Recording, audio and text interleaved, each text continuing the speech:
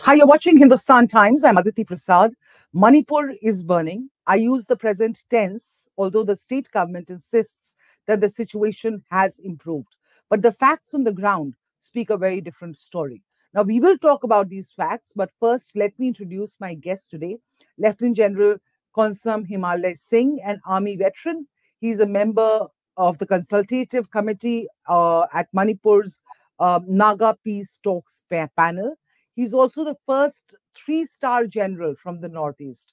He has seen action in the Kargil War, served at the Siachen Glacier. In fact, he was honored with the Yudh Seva Medal in 2000 for command of unit during the Kargil War. Welcome to the show, sir. Thank you for joining us. Thank you so much. Thanks, sir. Sir, let me just dive straight in. Let's look at the facts on the table. There is an ongoing curfew, a sizable deployment of security and defense forces, including reserve battalions, Manipur rifles, commandos. There are 114 companies of CAPF and 184 columns of the Indian Army that are deployed in Manipur right now. There are 355 relief camps at last count, and the violence is not seeing any end.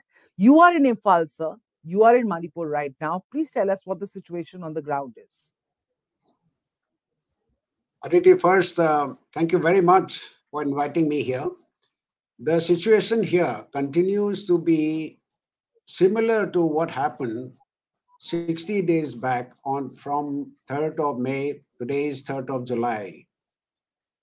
The situation remains tense, emotionally charged, and the killings continue, though it has been reduced to a considerable extent. And you are right about the various camps which are people are yet to go back to their villages and places. And there are, most worryingly, there are thousands, at least 5 to 8,000 weapons in circulation amongst the people, whether they are militants or they are armed guards, whatever you call it. It is a dangerous situation right now. Manipur, sir, has been, you're saying the situation is dangerous right now, but this has been the situation for the last 2 months, where writers are running havoc on the streets. The state appears to have no control over what is happening on the streets. Is this a complete breakdown of law and order? Would you agree with that?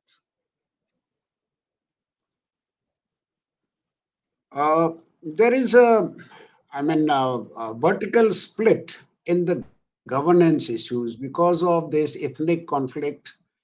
In fact, it is beyond ethnic conflict. It is a dimension where there are certain external issues here, the internal conflict here, then ethnic conflict, then plus many dimensions of violence. I mean, starting from social dimensions, then military, the militant activities. So it is a combined factor of so many dimensions of violence. Therefore, I really can't say a complete breakdown because in the respective areas of where the violence has affected, like for example, Imphal, there is reasonable, activities of daily But life, and Imphal the is the same. capital city. Yeah, but sir, Imphal is the capital city, Yeah, so one expects yeah, a certain amount of. Yeah, but what about the rest of Manipur? It seems to be on the boil.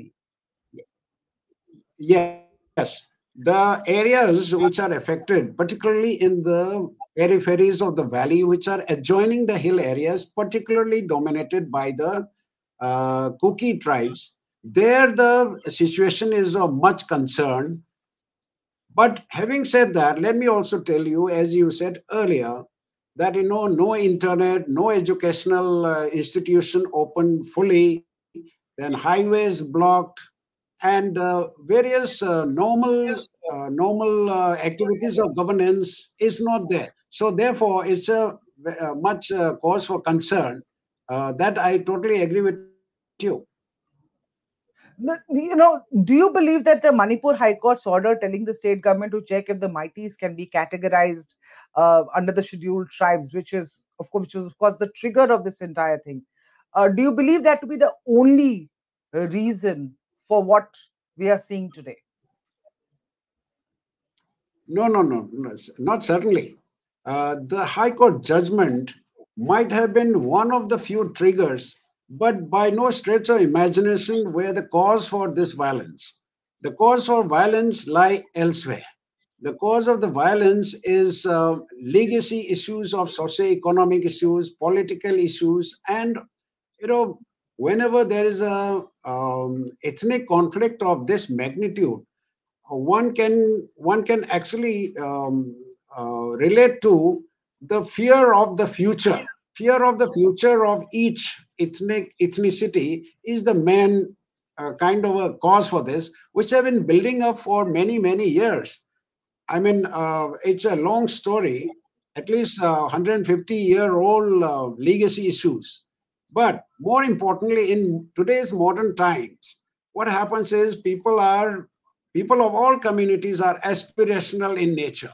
So once they find that their aspirations for the future of their group are threatened, real or imaginary, there is the time such conflicts come into play. So therefore, issues like illegal migrations, issues like drug and poppy culture which has come into the state, issues like forest rights, and various such issues are have been active, in the state for a long time. At the same time, I would also say that the governance issues, deficit of governance over a period of time, all this contributed to the to the fire, though it was kept under the carpet for a long time. And the High Court judgment and activities against that, I think, were a trigger. I agree with you that, but by no stretch of imagination, these were the causes for the conflict. Yeah.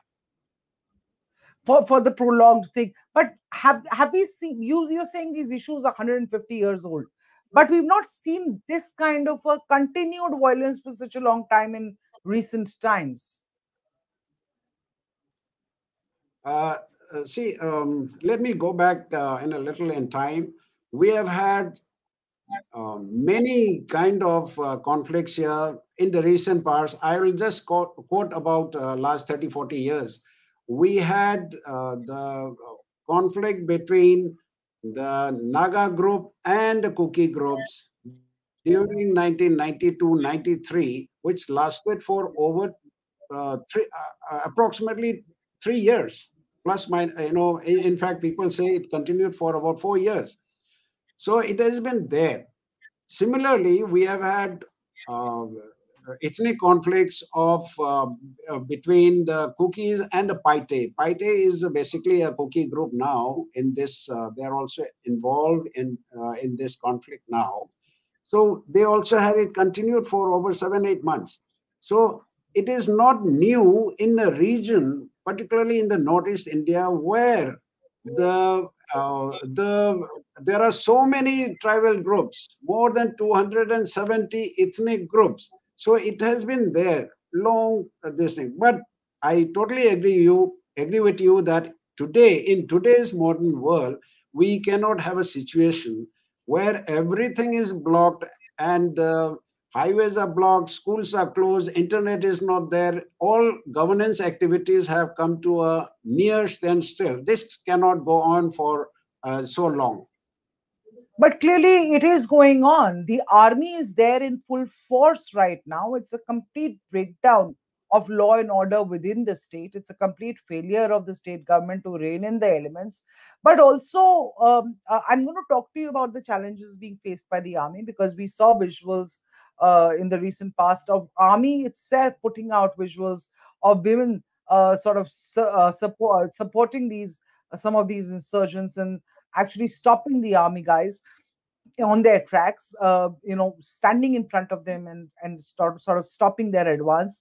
But but what about the people who are actually involved in this. The kind of weapons that one is seeing. There, there seems to be, there are full-fledged automatic weapons, well-trained insurgents from both sides, I would say. Mm, their strategy, they're using mortars, they're using drones, they're using sniper rifles. How, where are they, who are these people, where are they getting all these arms and ammunition from? It's a very very good question, I must say. Where are where are these weapons coming from? That is the first issue, which has a external dimension. We have a very, very unstable neighborhood in Myanmar, and we have other neighbors which are inimical to India. So these weapon systems are are coming from outside. I suspect that it is um, through elements associated with even China. And there are also weapons which have been looted or forcefully taken away from the police armories of the state as well. So all these combined make a very, very dangerous cocktail here. You said about the deployment of the army and the other central armed police forces as well as the state police. I totally agree with you, but I must also say that they are operating under very extremely difficult environment. They are operating against their own people. And then we have people who are emotionally charged. Sometimes they even criticize the security forces. Sometimes they suspect, or rather suspicions, rumors that security forces are siding with one group or the other. All these are false.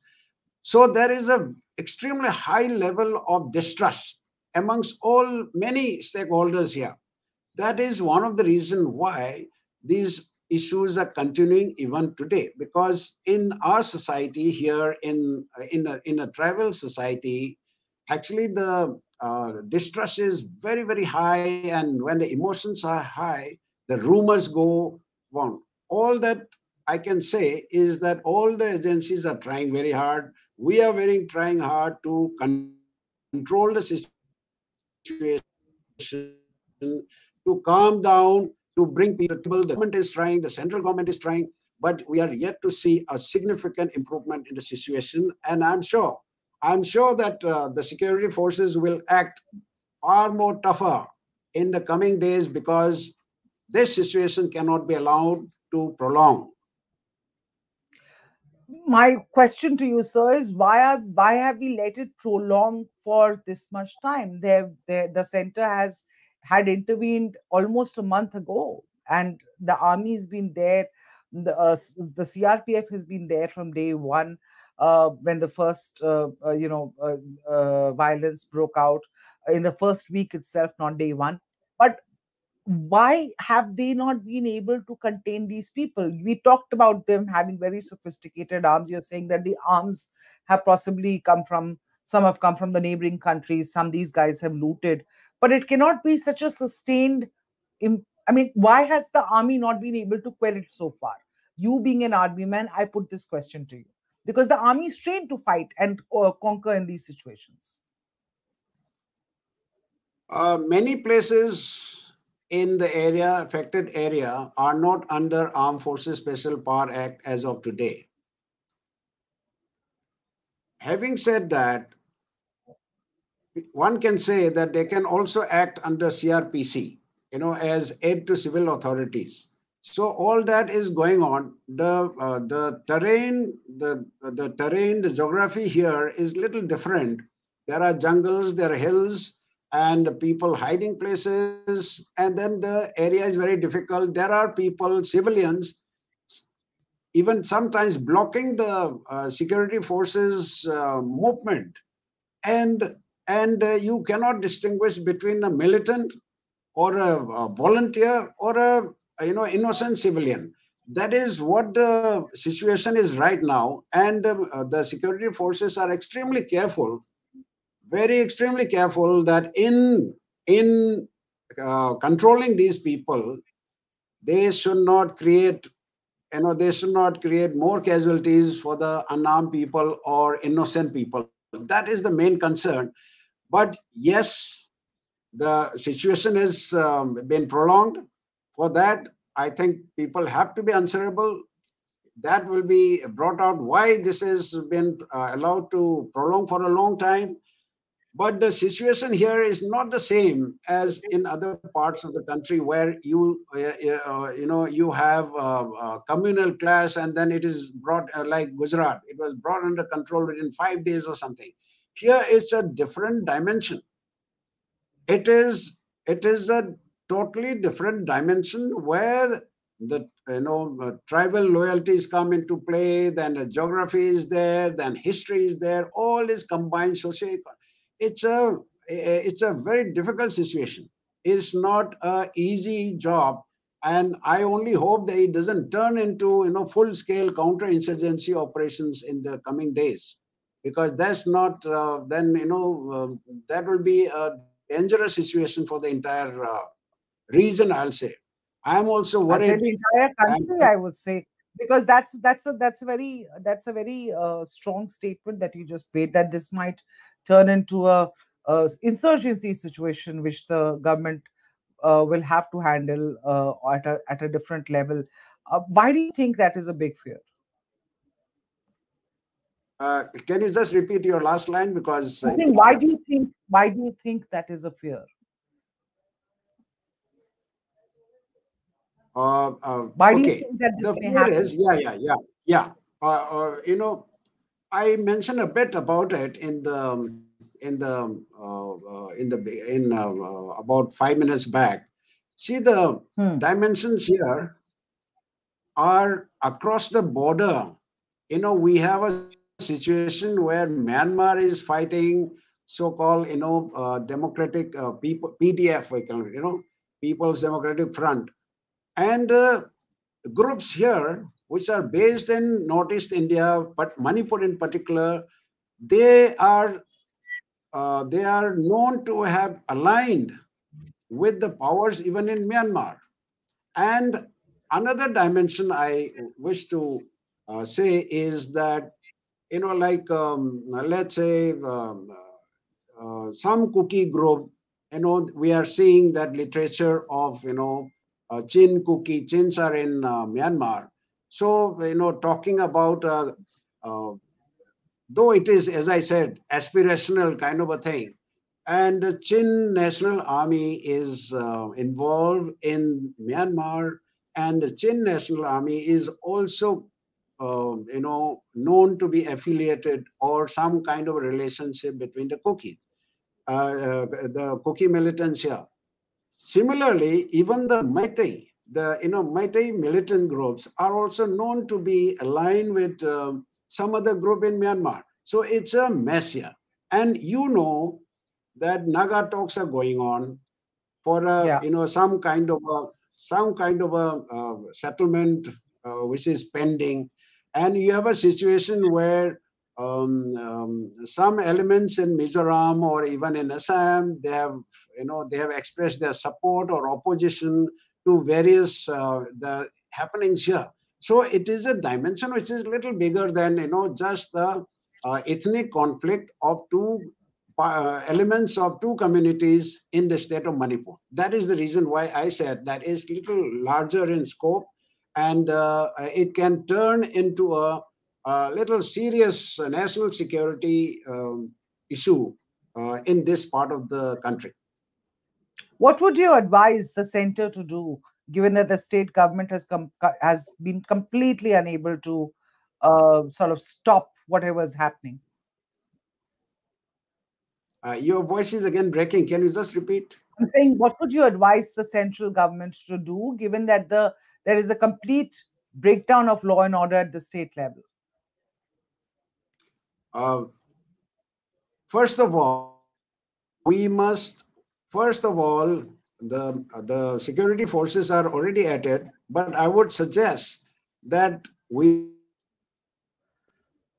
disarm the weapons, collect these weapons by force if necessary, as much as possible, because we cannot have a situation here, with so many thousands of weapons in circulation. That is the first thing, to my mind. The second is that control. There are only, the flash points are not everywhere. Flash points are in specific 7 or 8 locations. That is where the maximum effort should be put to ensure that these clashes do not take place in these 7 to 8 flash points. That is the second. This Hmm. is the immediate kind of firefighting. Beyond that, there are many other issues which we have to look at. That is already being done when Mr. Amit Shahji visited Manipur. Things like investigations, inquiries, the relocation of the displaced people. So many people are there displaced. Then at least make the governance start off some kind of highways and make various laws and rules to address the issues raised by each of these communities. For that, we formed a peace committee, of which I was also made part of it, because of some conditions put by one group or the other. So efforts are on, but we have to do much more. I suggest that it has to be the father figure who have to do it. It is in the. I think it has to be the father figure who have to do it. It is in the. I think the center has. I will request the center to do a little more politically, so that people are made or at least forced to sit together.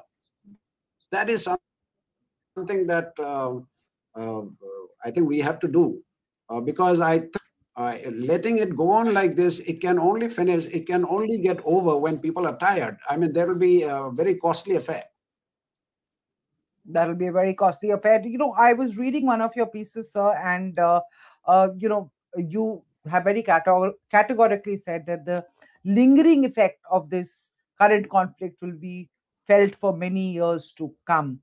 This is not the usual kind of ethnic conflict that happens time to time from in various northeastern states, but this one is is needs to be looked at in that sense. Why do you think?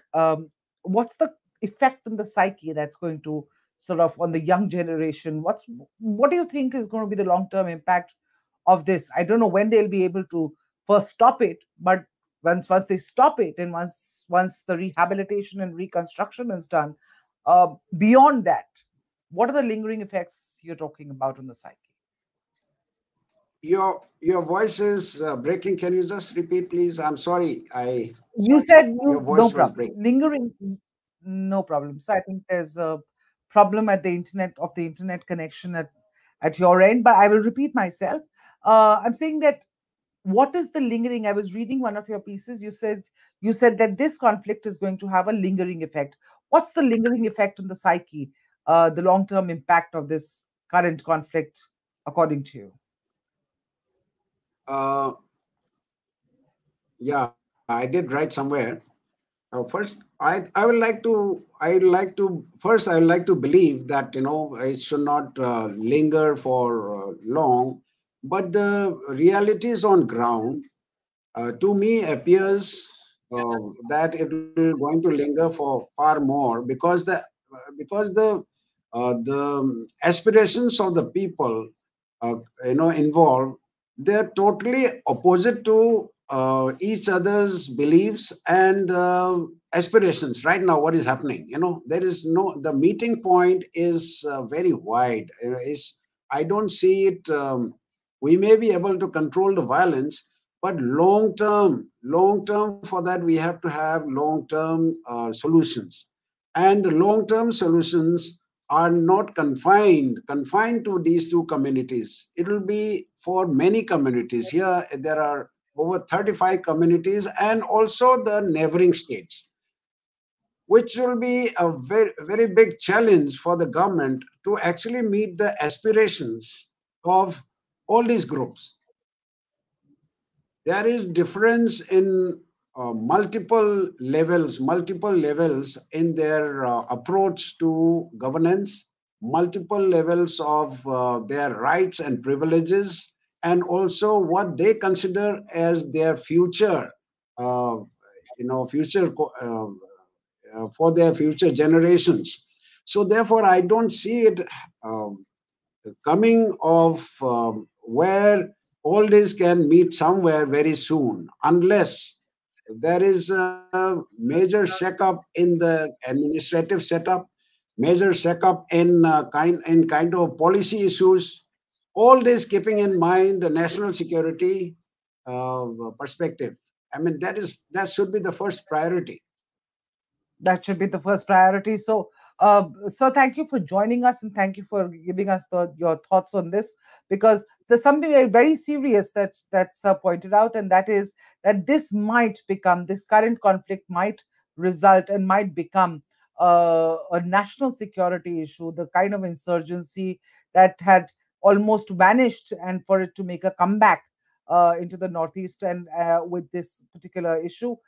It's been going on for almost 2 months now, and we should have already put an end to it. The army is there in full force. The state government has effectively collapsed, but we look forward to something coming out, as Lieutenant General Konsam Himalay Singh has just pointed out to us, that over the next several days he does expect more on the ground happening, so that this current conflict can be put to bed and the rehabilitation and reconstruction can begin. Thank you so much for joining us, sir. Thank you for your time. Thank you, viewers, for watching this broadcast. We will keep coming back to you with more. Stay tuned to Hindustan Times.